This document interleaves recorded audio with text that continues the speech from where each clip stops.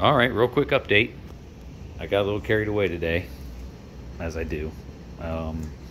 It is almost 10:30, and I've been out here all day. So I was doing body. Got a couple more body panels done. Oh, of course that's going to happen. Got a side one right here. Got it bent up nicely. But I didn't zip tie it on, or zip tie, rivet, get started doing rivets yet. And it kind of lost its shape. I'm doing it with one hand. All right, you get the idea.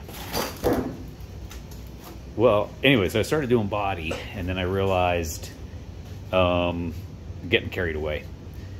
I did the body last on the Austin 7 I did, and for good reason. You got to be able to get in here to sort out your throttle linkage and your brakes and all that. I haven't finished doing that yet.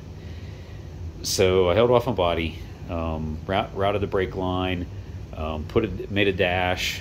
I made like 4 pieces of this before I got it right. I used cardboard for a template, but it fought me a lot, and I still didn't get it perfect, so I'm going to have to put gasket material all the way around it to take care of that gap.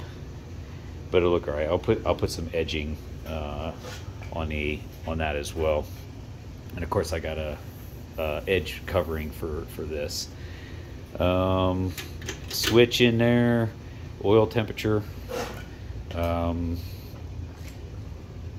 Got that routed this way.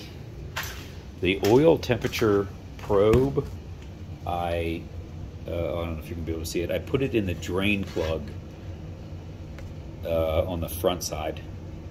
So that drain plug comes out, and one of those adapters that comes with it, you could just, it ain't the correct threads, but it'll thread itself in there. And then I still have the drain on the back. And then what you do is when you need the, oh, sorry, not drain, that's the fill, that's the drain. And it's a real pain in the ass. It's a real pain in the ass to do it with the motor on there. It's all easier to change the oil to take it off. You're going to service the whole motor. I did get lazy on my last one and make a mess all over the place, but we'll see. It's pulling the motor isn't that big a deal. You do want to change the oil out, especially after first couple of times you run it. I like to let it idle. It's a small engine break-in procedure. Let it idle for like 5-10 minutes, not more than 10 minutes, and just let it idle, and then change the oil. Check it if there's any mess in it or anything like that. If it's all good, new oil, and run it again. Get up the temperature. But on the second time you're doing it, rev it. Rev it a whole bunch, and if you don't take the governor out, you can rev it up against the rev limiter, the governor. Let it cool down after do that bit for about 10 minutes of revving it, and then change the oil out again. Check it, make sure it's okay. If everything's okay, the motor's probably going to be pretty good.